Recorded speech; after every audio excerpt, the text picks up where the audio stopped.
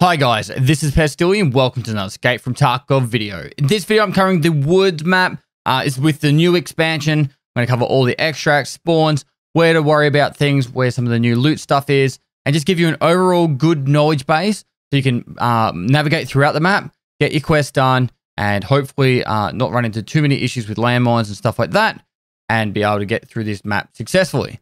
So guys, without further ado, let's crack straight into it.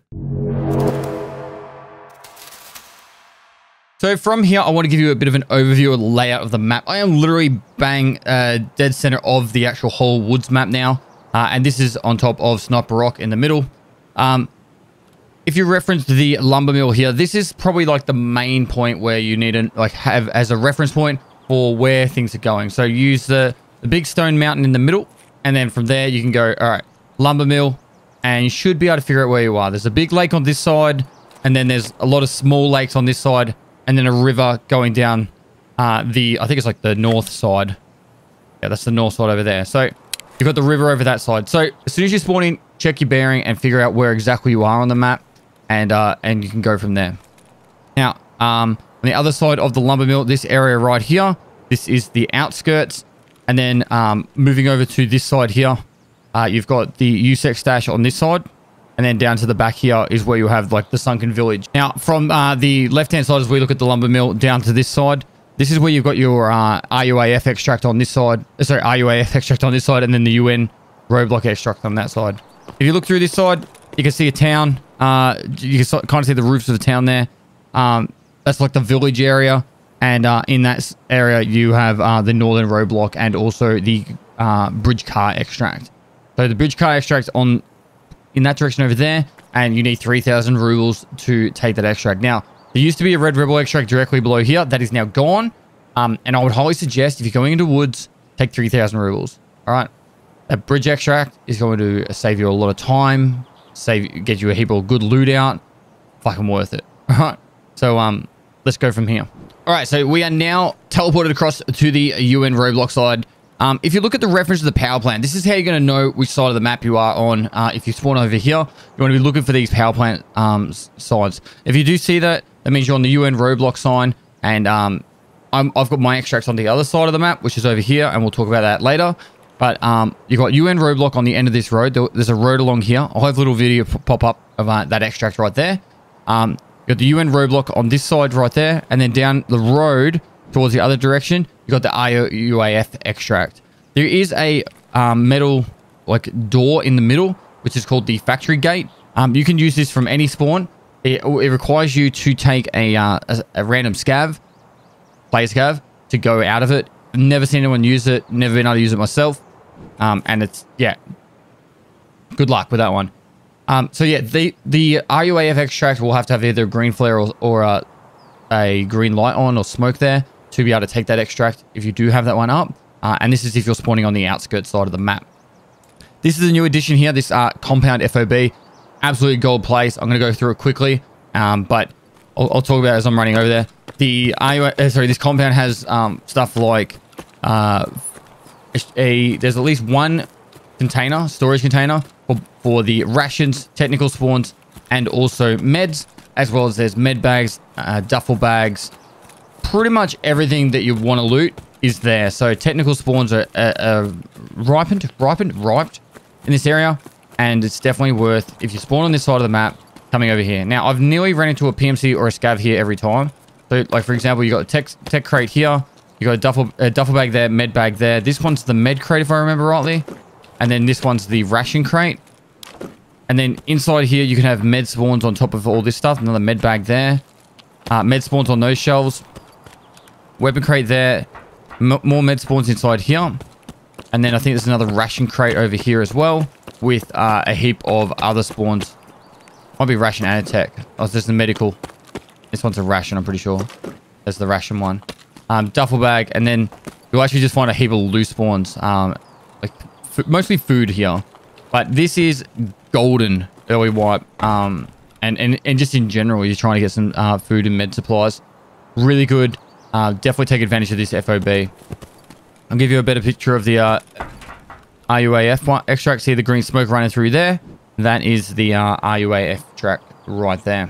All right, so I am now at UN Roadblock, and I actually want to show you the pathing on the eastern side of the map to help give you an understanding of what's going on with the new expansion, because it's actually a little bit disorientating if you're new, and also if you're just new to the game as well, not just new to the actual expansion. So UN Roadblock is actually a common spawn, and you will spawn a lot along this side of this map. There's a big red, I don't know what you call it, train station building here. It's not really a train station. There's a train station next to it. But anyway, there's a red building here. We're going to run straight past that. If you're after scavs, it's actually a pretty good spot right here to kill scavs. And so all these rocks just inside here. Now up ahead, we're going to be heading towards... So scavs will spawn all along these rocks around here, particularly later in the game. So if you're really keen on killing scavs to get your quest done, you can hide for, say, 10-15 minutes. Come around this area and generally start having scavs spawn in. Now, it can be a little bit tricky by referencing this area with these like open area rock. You cut through here and you'll find the ZB016 bunker. I'm going to make myself look like a fool and not be able to find it. Here, sorry. ZB016. So, yeah, open area. There's the red building there. Open area is rocks, and you cut a little bit into the side here. Now, this is an extract if you spawn on the outskirts side. We spawn on the UN side, so that way we don't have that. Now, there's tech spawns on the ground here. This stuff like air filters and all that are really good money, particularly later on. And then there's this bunker here. So this is one of the extracts too, and it's worth taking note of it because it will save your life, because you don't need a key to get out of it, and it's just it's a good one to get out when you're under a bit of pressure. Now, going back outside. There is a plane crash inside there, and there's a quest requirement near that plane crash for the first Jaeger quest. But generally, you don't really need to push through that bush area. There's nothing really much to explore and find, but it's just good to know about it. So, yeah, that's the direction of the plane crash. And if you see that, you should know where you are based off the plane crash. Prominent features like that are really helpful for trying to figure out where the hell you are. Now, down here, this is Northern Roadblock. So this is another one of those extracts. It's one of the new ones, but it's only available if you spawn on one side of the map. So there is a hidden stash somewhere around here. There it is. And there's also the weapon crate. But just so you know, hidden stashes, I'm not going to show them all on this one. I'm actually nearly finished making a guide for that. So you'll have the full complete, every hidden stash for the new woods. But what I want to do show you now is how you run along this road. And this is where the goodies start. Like, this map is very rapidly becoming one of my like top 3 maps. But don't tell anyone that, because in the past I absolutely hated woods. So these houses, I'm not going to go through them all because there's just so much to show. But these houses, each side, filled with loot.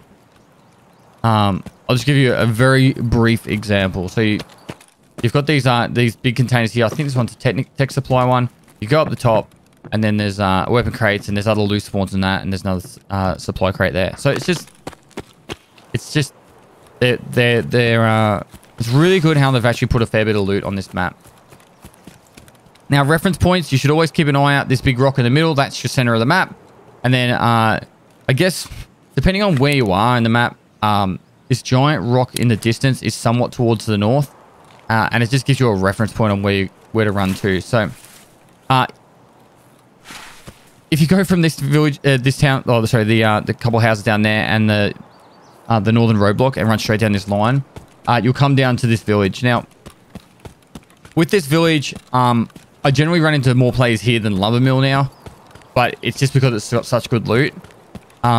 It's like lots of random spawns, but there's just so many of them. So food at the moment is very expensive on the flea market, but also like all your tech supplies. And each of these buildings will have that stuff. So keep an eye out for that if you want to come down here.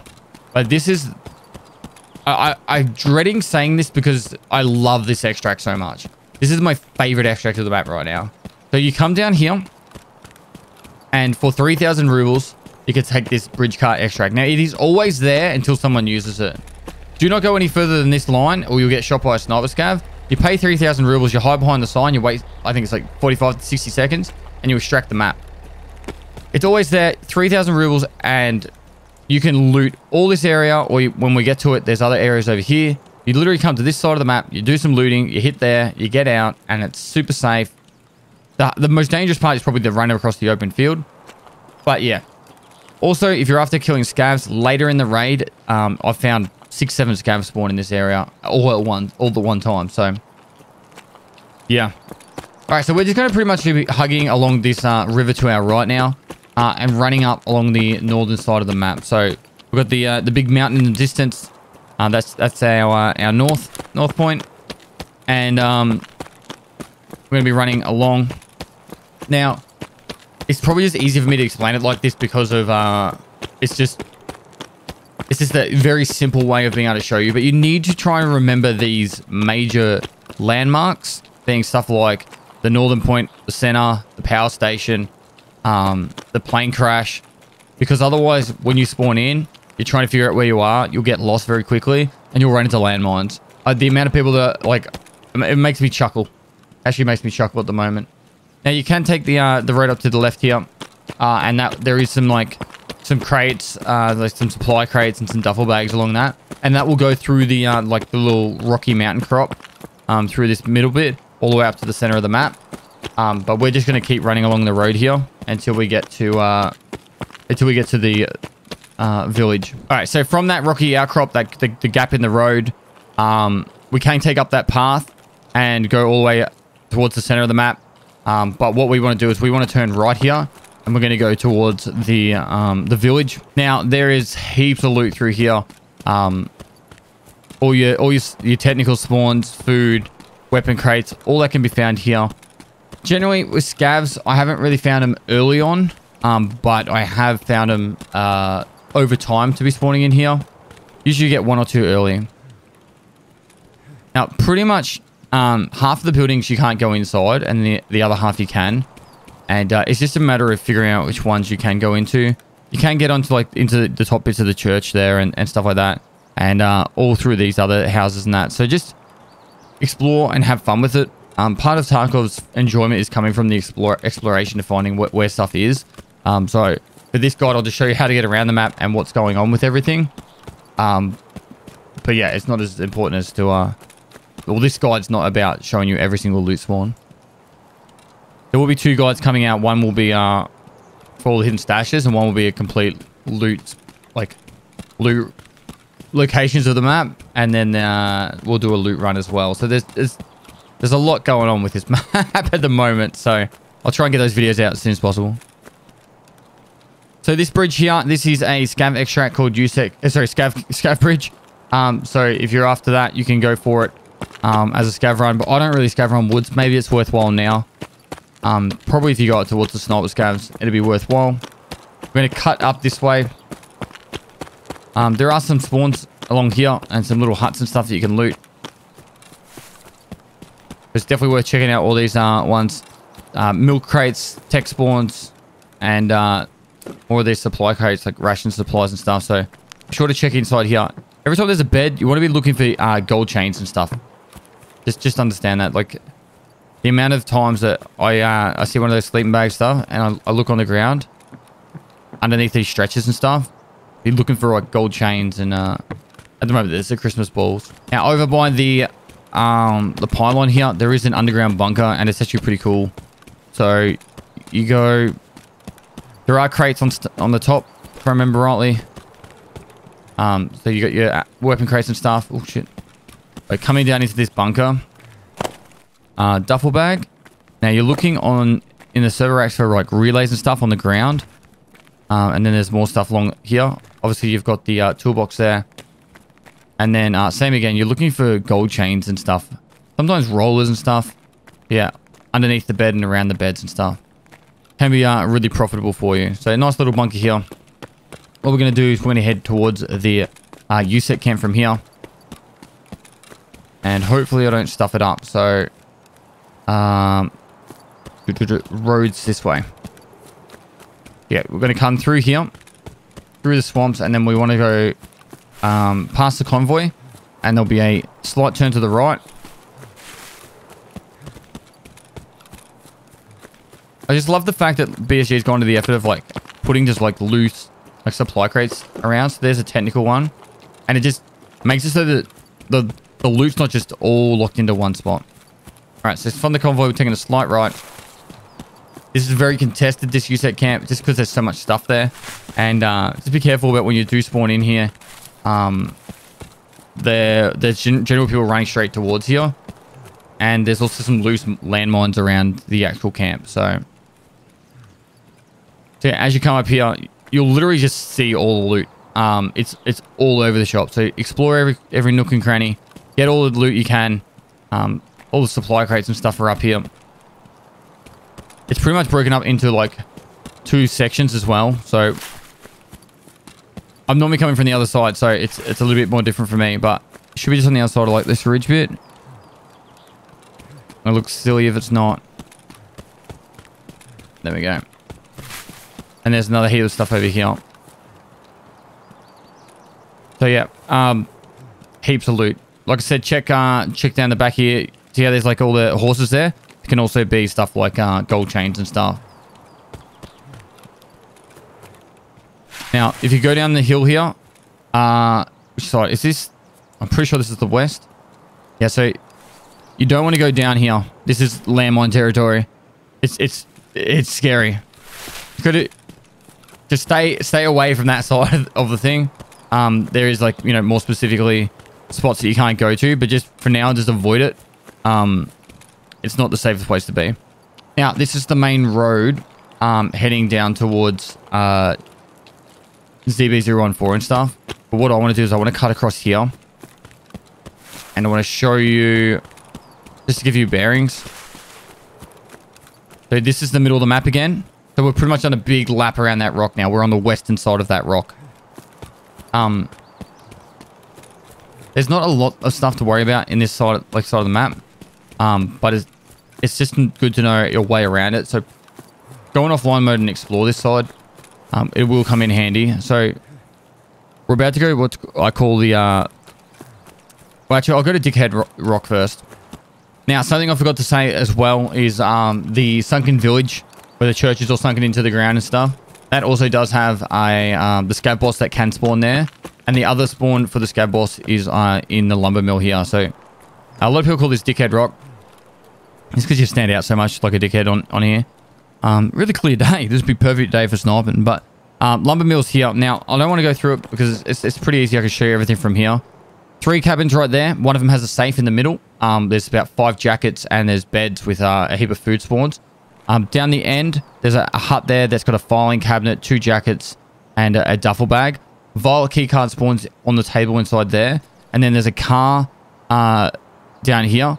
And then with the tray down on the back of the car, in the boot of the car, the rear of the car, trunk of the car, you can actually get a Violet keycard spawn in there. And then there's some technical spawns and a weapon crate or 2 inside that building there. Scav boss, you can spawn all the way up along the top ridge line up here, all the way down the bottom, in there's bushes down the far end. But the most common spawn you're going to have is this warehouse here, just on the other side between the warehouse and this wood stacks, right there. Scav boss has 2 minions. Watch out for them. They do hurt. They have SVDs, SKSs with BP ammo.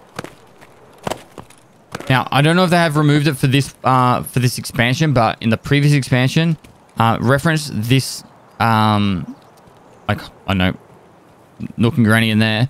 You can actually look on the ground here and you'll find stacks of loose ammo. And if that loose ammo is there, the Scav boss is up. When you have a high level perception skill, you actually be able to find it a lot easier. But full stacks of ammo, and it's like expensive ammo too. Whatever ammo it spawns there is what the Scav boss is using. So, just so you know. All right, for this side, there is the I call this like med checkpoint, but I don't know the actual name for it.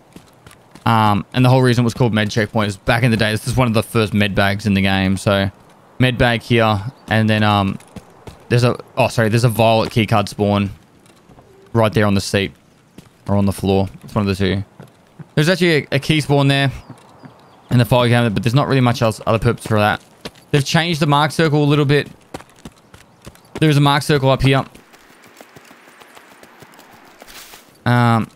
It's just a little bit more secluded now. So the mark circle is here. GP coin. Make sure you check all the way around the edges of it too. Generally, that does spawn in the middle and the jacket there. Now coming through here, we used to call this one Silencer Shack. I don't know what they call it these days, but I call it Silencer Shack. It's just a little shack with a dead scav body laying down next to it. There's the shack there, and there's dead scav next to the tree. And you usually have 1 or 2 scav spawns there. As for this side of the map, this is Outskirts. This is where my extract is for this spawn in. Outskirts is pretty much, you follow the road down the center. You'll see a utility vehicle, or a ute, we call them in Australia, down the end. And you just got to be standing near that ute up there to extract. Scav House, pretty common name for that one. And this has scav spawn all the way along the western side of this road. And sometimes down by the rocks down here. There are a lot of spawns along this side here too for players, so just be wary of that. The last thing I want to show you guys is the ZB014. Should be just over here. Unless I've... Yep, sorry, went a little bit too far. We're just on the other side of these rocks here. And if there's green smoke, you can extract from here. Otherwise, you will need the ZB014 key. Or you still need the ZB014 key to open it up. Now, in the past, this was a great spot to get 60-round mags, 5.45 60-round mags. They were really good, and then this patch, they kind of removed them. So I don't know why they did that, but yeah, down here you can generally get 60-round mags on the floor. If there's green smoke, you can extract from here. And that, my friends, is pretty much a full lap and explanation of everything around this map. And hopefully that has been helpful in you at least understanding the navigation around the map. We pretty much just hug the external perimeter. And if you are in trouble and geographically embarrassed, look for those major points. So it's this one, the Scav House should be pretty obvious once you see it, that you'll know it's the Scav House. It's a big major road, and it's a very open field. And the Scav House, if you look out that way, you'll see the power station, and there'll be the big giant lake. And then you'll see the big rock in the middle. As for the spawning on the other side, you're looking for that giant mountain in the distance to the north.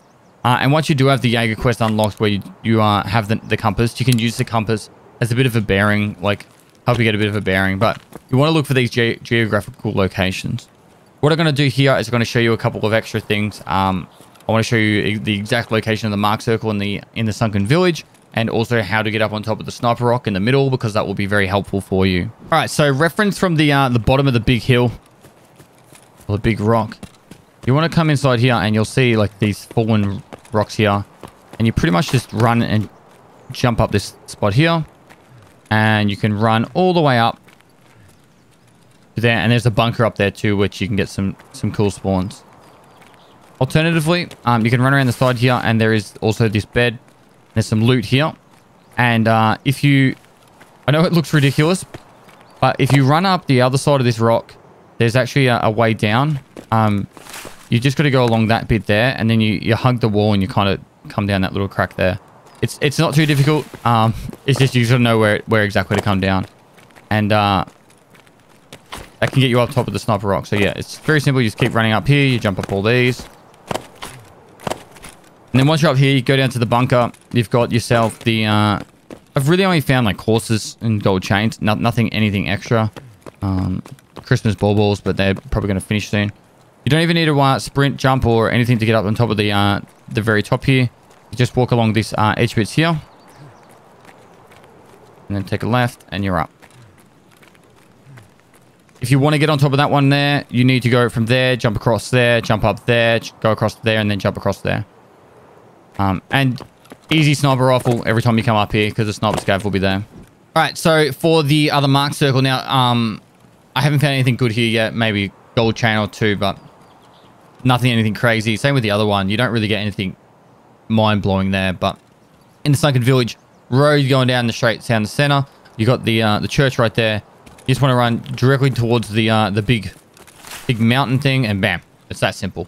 Make sure you check the entirety. You might find something cooler, along the edge, maybe a roller or something, but still haven't found anything too ridiculous. But you do need to place a marker here for the Cult Part 2, which is Peacekeeper Quest. So good to know where this one is for people that are after that one. So yeah. All right, guys, that is it for this video. Hopefully you guys learned a lot from it. There's going to be more guides coming out. I'm going to be doing a loot run. a stash guide, and also the full loot of the actual entire map breakdown. So there's 3 more videos to come to this map, but this is to give you a good understanding of how to get around the map, where the good stuff is, what to look out for, the spawns, the extracts, and all that good stuff. So hopefully you guys enjoyed this video. Please, if you did enjoy it, like it, comment just what you learned from it, or something you might want to see more of, or any guides in the future, because that kind of impressions on a video really does help out with discoverability. If someone's new to Tarkov, send them my new player playlist. That would really help out as well. I really do appreciate all the support you guys give me. Usual drill. Like, comment, sub, notification bell if you want to know when the information is coming out directly. Raid series is about to start. If you're new to Tarkov, it's a full playthrough that I do on an account entirely offline or off stream, where it's in-depth editing with trying to make it as informative as possible for you guys. So hopefully you guys are excited for season 3 of that. Besides that, guys, lastly, I'll see you next time.